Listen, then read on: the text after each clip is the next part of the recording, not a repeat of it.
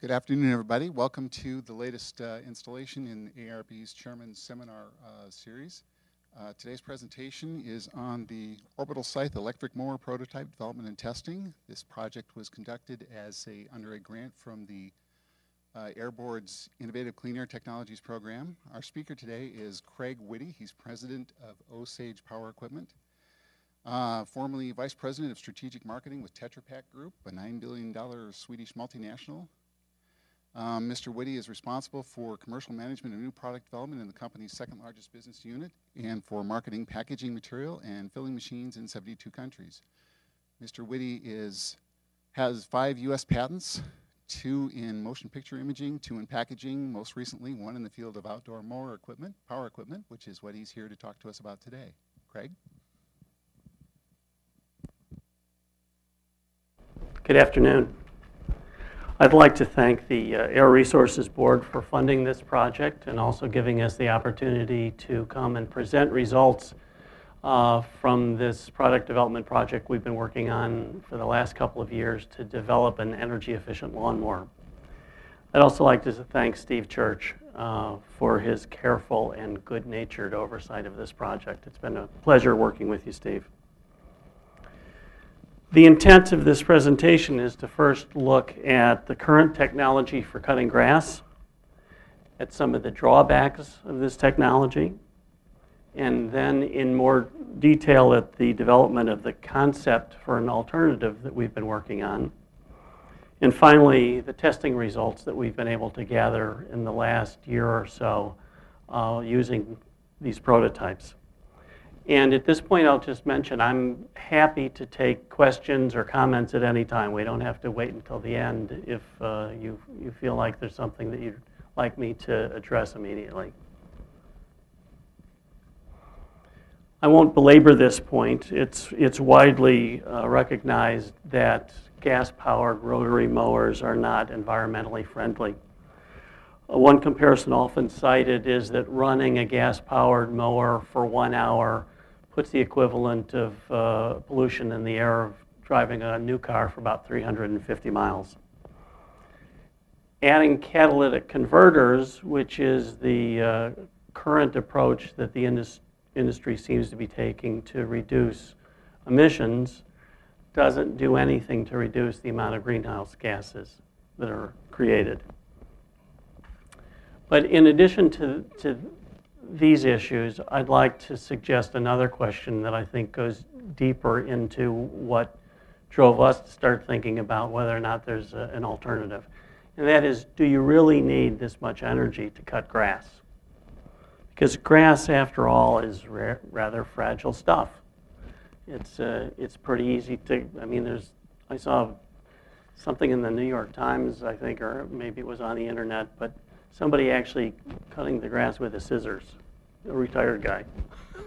So it doesn't take a lot of energy, and it certainly doesn't take as much energy as you can get from 2 horses, which would be considered small by current standards for a gas-powered mower. And the trend in recent years has been towards larger and larger mowers, so it's not out of the ordinary to find a mower that's as large as 6.5 horsepower. So the question becomes, is there really a need for this much power? And with the current technology, there really is. Because in order to cut grass with a swinging blade, you have to get that blade swinging very quickly. It's cutting the grass with purely inertial force. It's not cutting it like a scissors. It's hitting the grass blade as it's standing there on the ground, and it's severing it only because it's moving so quickly. So at scale, it would be like trying to cut bamboo with a baseball bat. It can be done, but it takes a lot of power. And that explains to some extent why rotary electric mowers tend to be smaller than gas-powered mowers. The diameter of the blades is sometimes 12 or 14 inches because the power requirements scale up at the square of the blade width. So, and the largest capacity electric rotary mowers are only about 1 horsepower. There's another big issue with rotary mowers and the amount of power that they use, and that is the safety factors. This is from an episode earlier this season of Mad Men, where somebody in an advertising agency got his foot cut off with a lawnmower. I thought it would be preferable to show something that had some artistic representation rather than factual photographs, because some of these accidents are really tragic. There are 65 to 75,000 lawnmower accidents in the US every year, and about 9,000 of those involve children. So the safety factor when you're using 2 to 6 horsepower to cut grass, you're going to have, and you're basically doing it in a chamber that's open on one side, the side that's pointing down. But when accidents happen, they tend to be serious and sometimes tragic. The approach of cutting grass with a high-speed blade also is not necessarily the best thing for the grass. If the blade isn't sharp, you can get a rather ragged cut. Grass that's cut and doesn't have a clean cut loses moisture more quickly, needs to be watered more often, takes longer to recover, and generally doesn't give you the best looking lawn. There has been an alternative. Actually, the first lawnmower ever invented was a reel type lawnmower, and they are much more energy efficient because they cut the grass between 2 pieces of metal like a scissors. One drawback with reel mowers is that they require a precision setup and maintenance. The gap between the turning reel that gathers the grass and brings it into the fixed blade at the bottom of the mower has to be kept at a precise gap. If it's too close, if they touch, it will bind, and if the gap is too big, you won't cut the grass. The other drawback of a reel mower is that they can't mulch the grass. They can't cut it up into little pieces.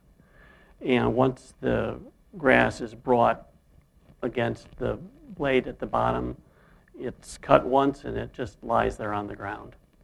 Another reason for the big power requirements of gas-powered rotary mowers, the mulching mowers, is that it takes a substantial amount of energy to recut the grass clippings that are in the housing surrounding the blade. Because again, those grass clippings are already flying around in the air. They're not attached to anything. So in order to cut them when they're suspended in the air like that, it again requires a huge amount of energy to cut them with purely inertial force. There have been ideas in the past to recut clippings in a reel mower. These were basically ideas for passive devices to rechannel the clippings back down into the cutting head. But because they were passive, they tended to clog up, and none of these ideas ever worked in any commercially viable way. So that brought us to what might be possible as an alternative. And when we sat down to talk about what kind of objectives we would have for a new energy-efficient lawnmower, clearly the quality of the cut is important. It should be as good as a reel mower, but it should also mulch the grass. It should cut the grass up into little pieces so that you don't have to either rake it up and then send it to a landfill or put it even in a compost pile, because grass that sits on the ground, moist grass, and that clumps together will tend to ferment anaerobic digestion, and that will create methane, and methane is a powerful greenhouse gas. And if you could return, it's generally called grass cycling, if you can return the clippings to the lawn needs less fertilizer and less watering. The main objective was to create a grass cutting device that would use much less energy than a rotary mower, that would be capable of being battery powered so that you could use it on a larger yard up to, for example, a half acre. That would have a cutting head as wide or wider as a rotary mower so that You don't have to make more trips across the lawn than you would with the current product. Mower that would be easy to use. We don't think consumers are going to be very anxious to give up convenience features just to provide some sort of environmental benefit. We think if you can provide a product to them that's as good or as convenient to use as what's currently available, they will switch over if you have a product that's environmentally desirable.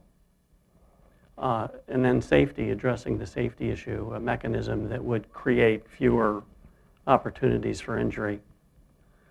Ideally, this device would be self-sharpening. It would have easily replaceable blades, and that the blades could be proprietary. From a business sense, that could be important. There are plenty of products that kind of have the Gillette approach, where your color printer, for example, they'll basically give you the printer, but they'll keep selling you ink. There's probably an opportunity to do that in the lawnmower field as well, but at this point, rotary lawnmower blades are pretty much a generic item. And finally, the product should be no more expensive than a mid-priced rotary mower. So the basic concept that we started working with was the idea that you would have a cylindrical reel with multiple blades, and the multiple blades would counter-rotate inside the reel. So we put a cutting surface on the inside of each of the reel bars, and the grass is cut between the reel bar and the blade, and the blades are flexible. In the current prototype, the blades are about 21.5 inches long. They're 2 inches wide. They're made of spring steel, and the steel is 10/1000ths of an inch thick. So in concept, we were looking for something that works kind of like this. The reel bars rotating in one direction to gather the grass into the blades rotating in the other direction to cut against the inside edge of the reel bars. So the mulching action actually takes place. The reel bar, which is shown in this diagram in red, makes contact with the top of the blade of grass. Blade comes along, cuts off the top of the grass.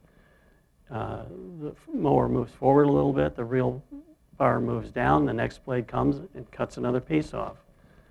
And that operation is repeated as the mower moves forward, so that the mulching is actually performed while the grass is attached to the ground, not while it's flying around in the air. So we're not recutting the clippings, we're cutting the grass blade itself several times.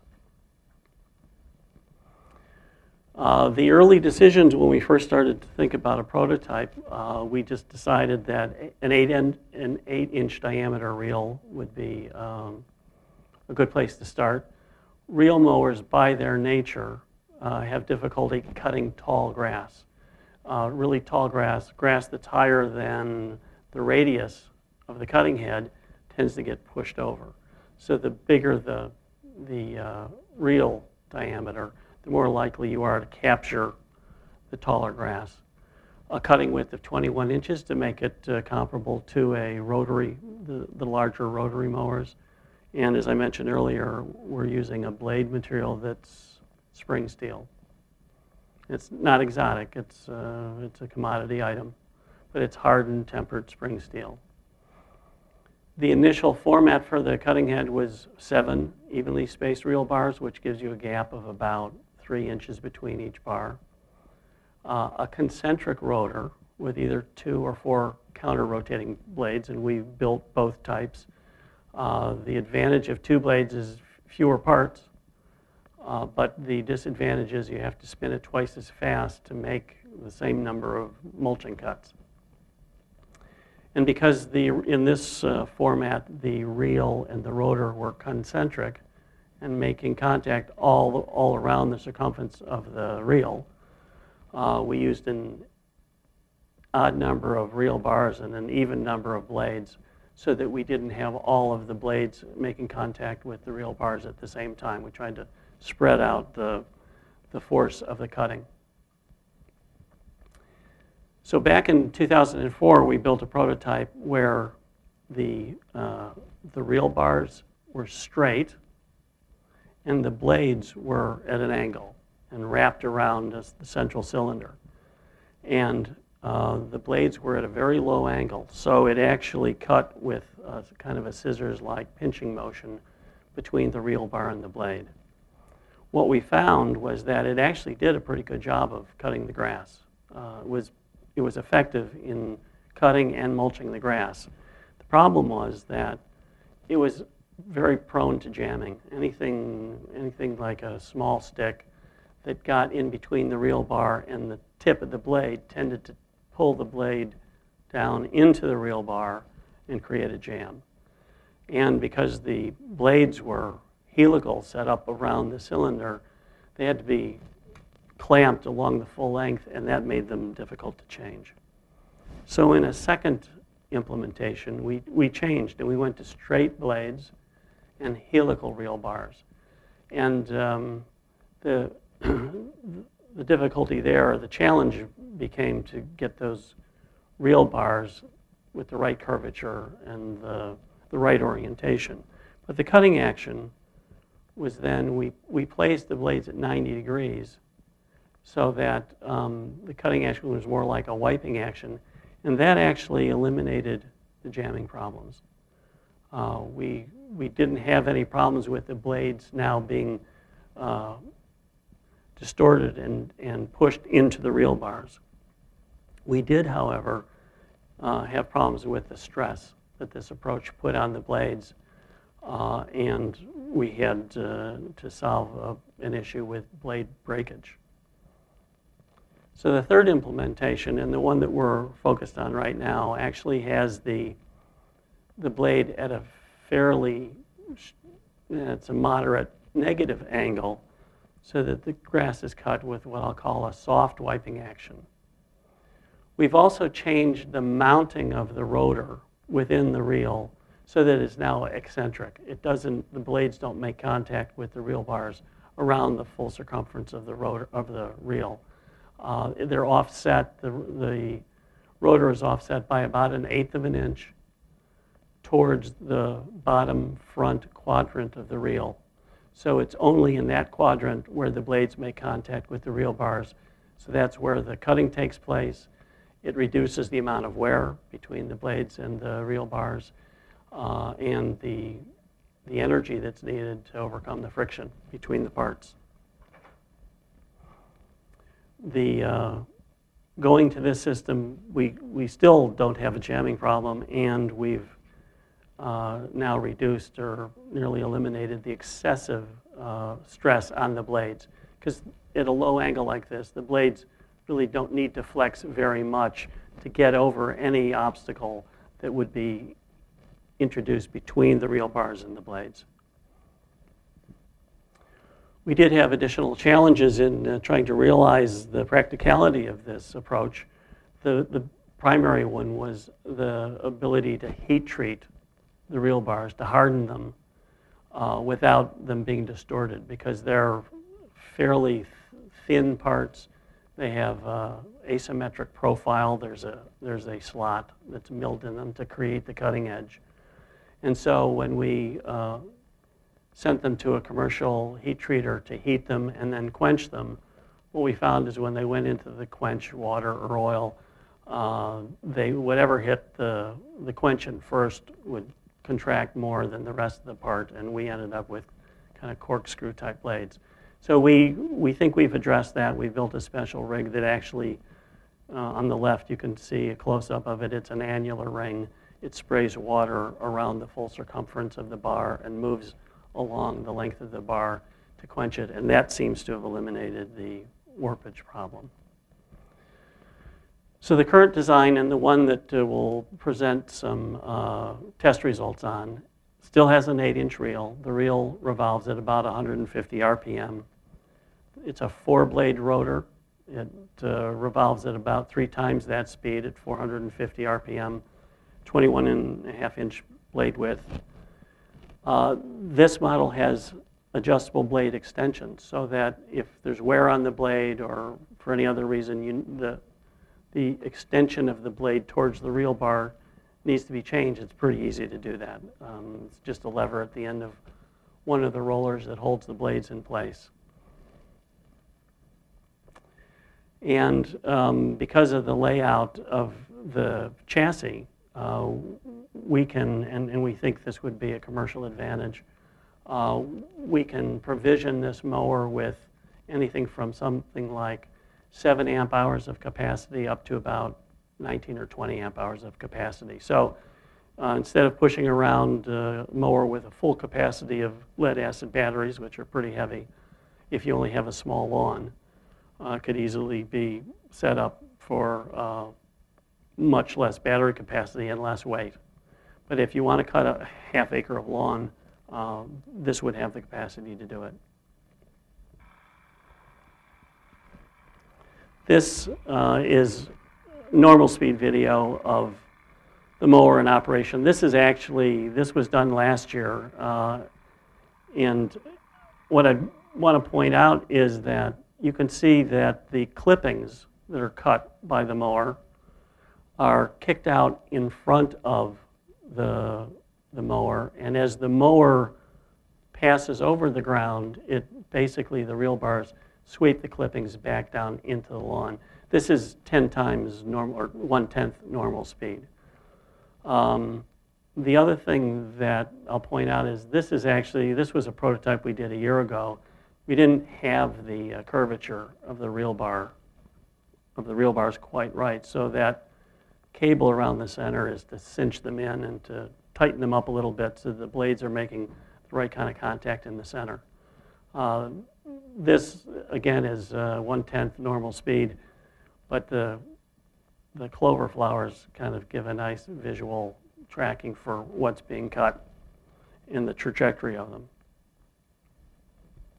So the performance testing that was the focus of the ICAT grant, we obviously wanted to test the quality of the cutting. We wanted to test the energy consumption compared to rotary mowers. We wanted to test the mechanical reliability of these prototypes. And we wanted to test the real-world commercial viability in terms of the features and the use and so on. The cut quality, I have to say, we're fairly pleased with the progress, but we don't think we're there yet. What we find is that where there are clumps of grass, thick grass, the mower currently has an issue with cutting all of the grass. I think we're seeing some issues where because of the angle of the cutting edge on the reel bar at the top on the inside surface, the grass kind of wraps around half the reel bar before it meets the edge. So our intent is to move the edge more towards the leading edge of the bar, and we think we can address a large part of the cutting issue with changes like that. What you don't see with the mower, that you do see very often with rotary mowers, is a clumping of grass when you're doing a heavy cut. You won't see any trail of these clippings to one side of the mower because of this action of the clippings being kicked out in front of the mower. And even with a heavy cut, it doesn't leave any mulch or clippings on the surface of the lawn. So again, to address the cut quality, we'll go back and re-examine some of the parameters like the reel diameter and the width, but more in particular the reel bar angle, which is currently at 8 degrees, and standard reel mowers have an angle of about 20 degrees, so we think there's probably some advantage to increasing the angle. There's a practical consideration in how do you get the blades in and out of the mower if you do that, but we think we can address that by bringing them in from the side. The reel bar curvature, the position of the cutting edge on the surface of the reel bar, the blade angle, and the blade length, width, and material are all important, and if we change one, we may have to change some or all of the others. And one of the things that we realized as we were in the middle of this project is the physics of cutting is not very well understood. And so we approached some computer simulation companies and asked if they could model some of this on their computers. And the answer was basically no. The only way to find the answer to some of these questions is to actually try it. The second category that we wanted to address was comparison testing with energy consumption. And we did 2 tests. We did a small area with a heavy cut that took about 20 minutes to run both mowers. And we did a larger area with a lighter cut, but the testing took about 60 minutes, a little more. And what we did was that we compared the Osage mower that's 21.5 inches wide with a new Black & Decker rotary mower with a 19-inch blade. Both mowers had 24-volt motors. The battery capacity on the Osage mower was 19 amp hours. It was 17 amp hours on the Black & Decker.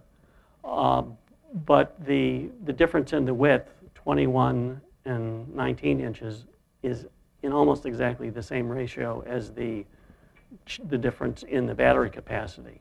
So we had a little more battery capacity on the wider mower. We think that was a pretty fair comparison. They had identical battery charging units and identical power meters installed. In the first test, the cutting height was set at 1 3/8 inches, and the starting grass height was moderate. And the starting voltage on the meters was very close. The Black & Decker was actually very slightly higher, but for all practical purposes, they were the same voltage. The plot that was cut, we did the first loop back and forth with the Black & Decker, then the Osage, then the Black & Decker, then the Osage, for the same number overall. The total distance traveled was 1,050 feet. And at the end of that test, the Black & Decker had used 2.234 amp hours of energy, and the Osage had used 1.392, which is a difference of 38%. So 38% less use by the Osage mower. Did your rate of actual progress, keep it constant, and if you tried different rates of progress? Okay, the question was the rate of progress of both mowers, the rate at which they were pushed, constant, or did we try to keep them constant, or was it was normal walking speed? It's a good question, and the second test we did, we addressed that. In this test, I would have to say I was the operator, so I made an effort to walk at the same speed, but there was no control for the speed that we pushed the mowers. But the mowers covered essentially the same amount of territory. So we alternated one lap back and forth in each direction. This is a photograph of a close-up of the grass after the cutting and of a wider view that shows the overlapped or the alternating paths. And I think it's fairly difficult to see which was cut by which mower. The second test, which was a larger scale test, the cutting height was set at 2 inches rather than 1 3/8. It was done in basically what we call in the Chicago area a forest preserve. It was a big open grove about the size of a football field. And the grass height was variable. Some was short, some was fairly long. And in this case, we did push the mowers at exactly the same rate. We pushed them basically in lockstep. So we'd start at one end, go 350 feet, come back and count 1, 2, 3 to start. And when we got to the end of the path, 1, 2, 3, and we stopped and then turned around and came back. And we didn't overlap the paths at all. We didn't want to take the chance that one mower would maybe overlap an already cut lane more than the other. So we the area didn't look that manicured at the end, but we had separate lanes that were distinct, and we did 12 laps, so 350 feet down, 350 feet back in lockstep for a total of 8,400 feet, which is like a mile and a half. And at the end of, well, and we recorded the meter readings, the energy consumption, at the end of each lap. So at the first lap, second lap, third lap, we recorded both the amp hours used and the voltage readings on both mowers. What we found was that at the beginning, there was, after the first lap, there was, again, almost 38% difference savings in terms of the orbital mower compared to the rotary electric. By the 12th lap, that difference had shrunk. The absolute gap was bigger at 2.32 amp hours, but the percentage was a little lower. And we think that's basically because as the voltage of the rotary electric dropped faster, it was pushing less current through the rotary electric mower. I've been using the rule of thumb that with electric mowers that are rated at 24 volts, you should really stop cutting when the voltage, when the mower is turned off, is down around 23.5 volts.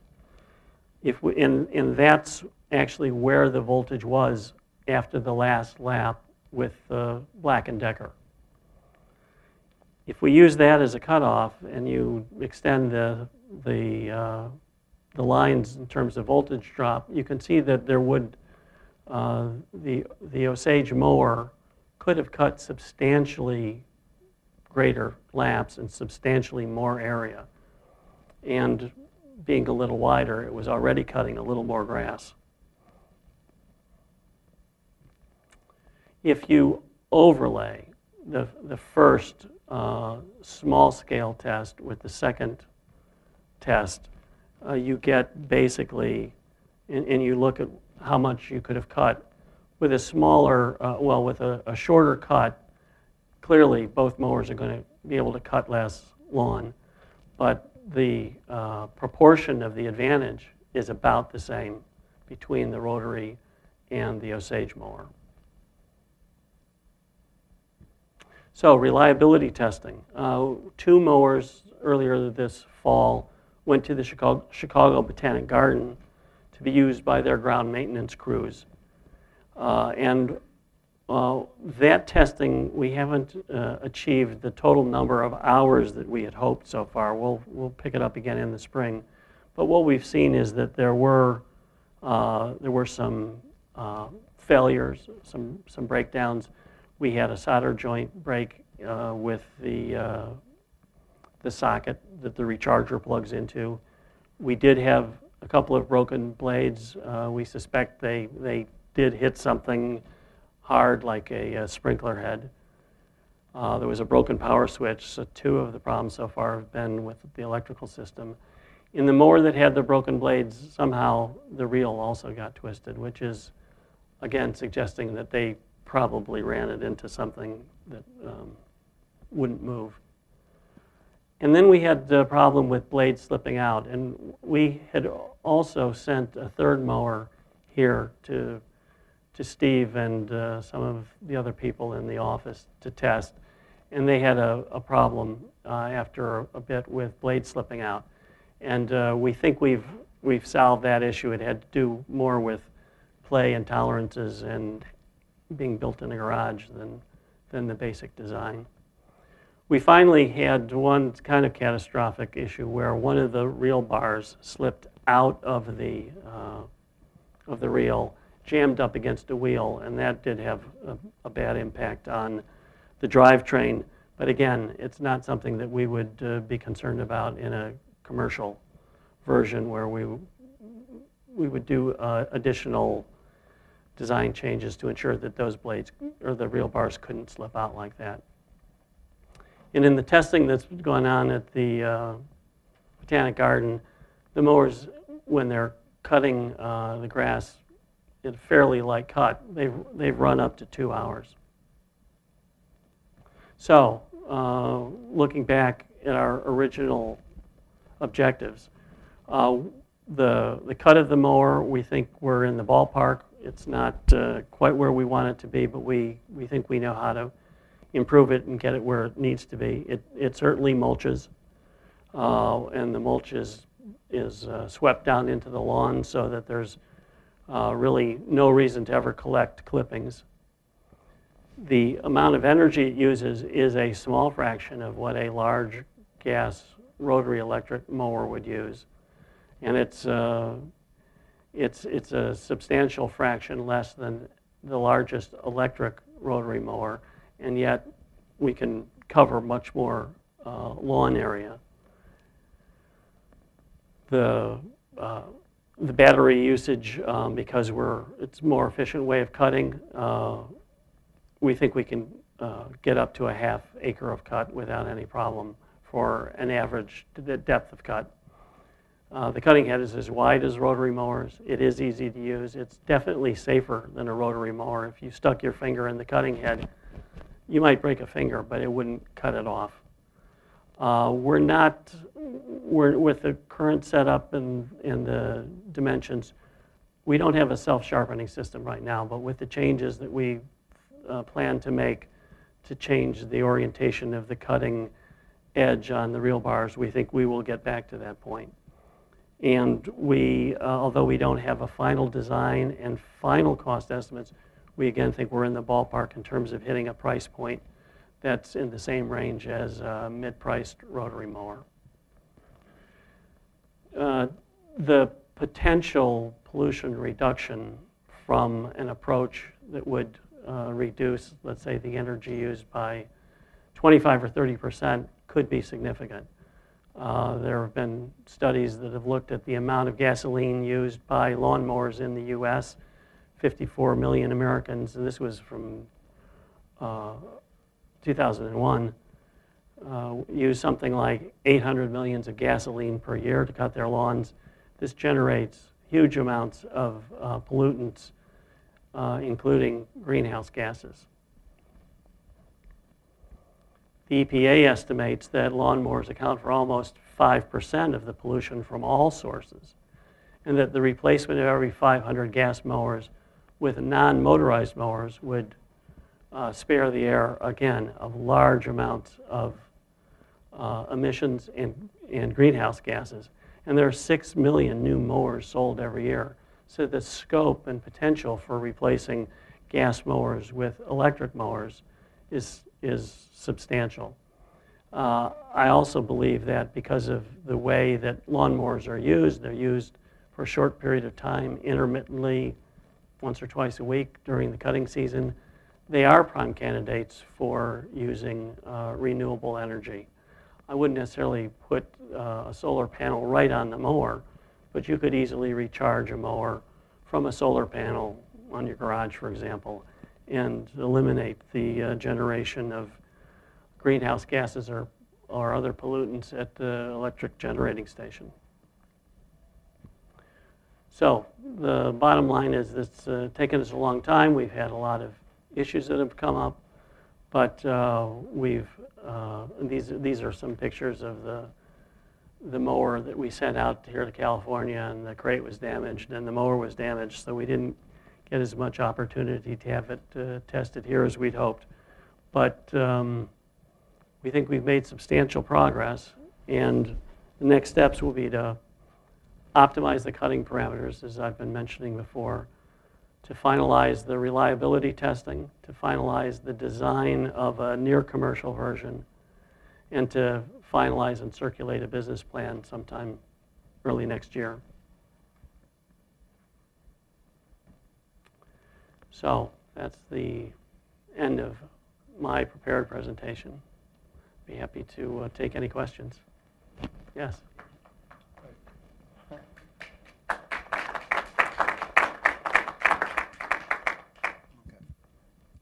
Were there any other design concepts other than the reel concept? We didn't look at any others. the real concept seemed to be, the idea of cutting grass between two pieces of metal seemed to be the only concept that allowed us to take advantage of a real significant energy savings. A weed whacker type approach, a line that would spin, probably would use substantially less energy than trying to spin a heavy blade at the same speed. But again, you're trying to cut with inertial force. Those weed whacker lines are round, they're not sharpened. And so you wouldn't intuitively, you wouldn't probably want to go out and cut your whole lawn with a weed whacker, even if you could save some energy. So no, this is the only concept we've looked at and developed. I shouldn't say looked at. I mean, when you start thinking about a project like this, one of the first things you should do is you go back and do a patent search. And you look at what everybody else has thought of and tried. And there are a few other possibilities. There are some lawnmowers that cut like a hedge trimmer. And it is conceivable that you could do something with layers of hedge trimmer blades oscillating back and forth to mulch. But that becomes a fairly heavy mechanism.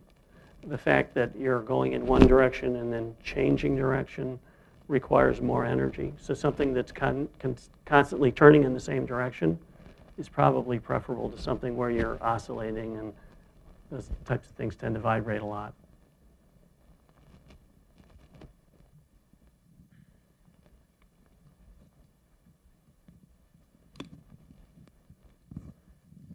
Yeah, Craig, we had one email come in from our webcast audience. This is from Ed Benelli. He's in the Department of Toxic Substance Control here, Office of Pollution Prevention and Green Technology. He says, I've been using the B&D product for several years. I can attest that there is a need for an improved design. The B&D is only good for small California subdivision-style yards. For a larger yard, it would be wholly inadequate. Looking forward to improved designs. So good. I hope we can provide that. I mean, that really is the limitation of the rotary technology. It requires so much energy that an electric version of it is going to run out of, I shouldn't say run out of gas, but run out of juice before you're going to be able to cut any large-size lawn. Thank you very much for a very nice presentation. I thought that was a great presentation.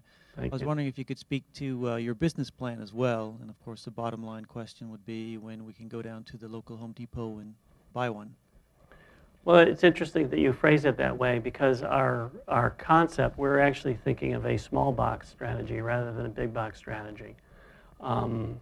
We think that the way to introduce this product may be through your local hardware store, to the extent they're still around. But the business, we have some interest with potential partners. We have not really started talking seriously with them yet, but that is our objective for the next 6 months. We had a short conversation about this over lunch.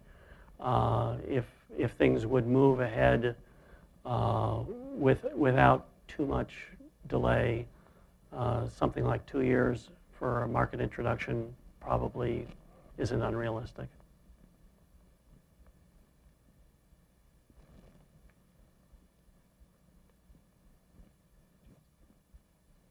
Your energy uses comparisons between the gasoline rotary, the electric rotary, and the electric reel. Between the gasoline rotary and electric reel is an order of magnitude, but between the electric rotary and the electric reel, it was only 30% or so. Why such a vast difference? Well, I think it's because the largest, the gas energy use was calculated based on the horsepower rating of the engine and 746 watts per horsepower, which is the accepted standard for comparing them. Gas-powered engines, especially if they're self-propelled and if they're heavier, they have big engines. And the largest electric the Black & Decker in terms of capacity, and it's barely 1 horsepower. One thing about the electric mowers, if the load requirement is low, less energy goes to the motor. As the difficulty of cutting the grass goes up, more energy goes to the motor. So there's on that slide that I showed, there was a range of something like 350 to 700 watts for the rotary electric and 250 to 500 for the Osage. But basically, the gas engine, it's running full speed all the time. And most of that energy, when you're not cutting grass, or if you're cutting light cuts, it's going out the exhaust pipe.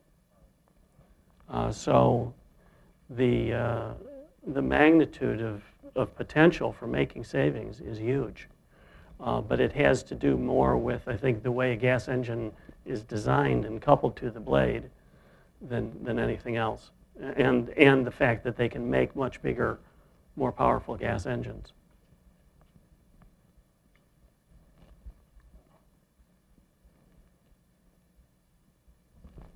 Again, I actually had the pleasure of testing the one that came out to California, and I thought it was very heavy. Mm-hmm. Are you considering at all using something other than lead-acid batteries for your lawnmower? Yeah, primarily the issue is cost, but certainly lithium ion. If we wanted to build a high-end mower, the weight of most of the weight of the mower is in the batteries. It's probably 40 pounds worth of batteries in the mower when it's fully configured. One option that I mentioned earlier was if you're cutting a small lawn, you could take 20 pounds of batteries out and probably still have more than enough using the energy efficient method of cutting to get the job done. But the concept from the beginning was that this technology, it's really a cutting head technology. It's not, it was meant to be battery independent. So whether it's lithium ion, now there are other battery technologies that are coming along. There's a lead acid battery technology that uses a graphite sponge type material for the anode and the cathode, which is much lighter weight. So we think that we will benefit from those battery advances going forward, especially in terms of weight.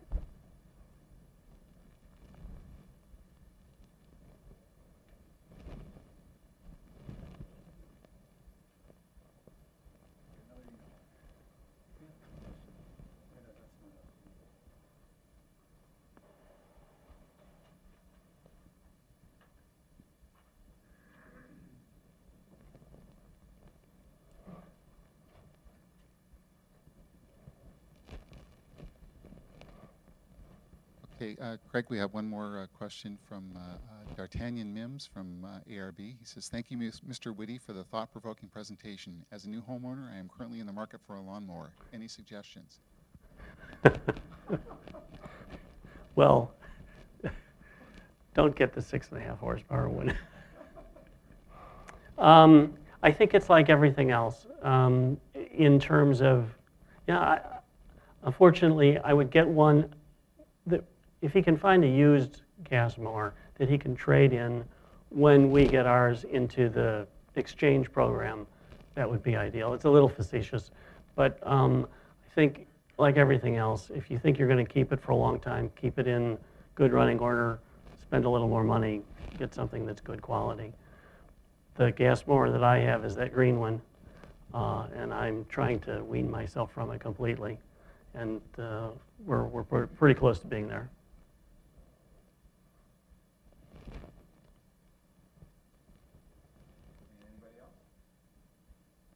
Okay. Well, thanks a lot, Craig. We appreciate the good work on the project and your presentation here today. Thank you. Thank you. Again, I appreciate the support.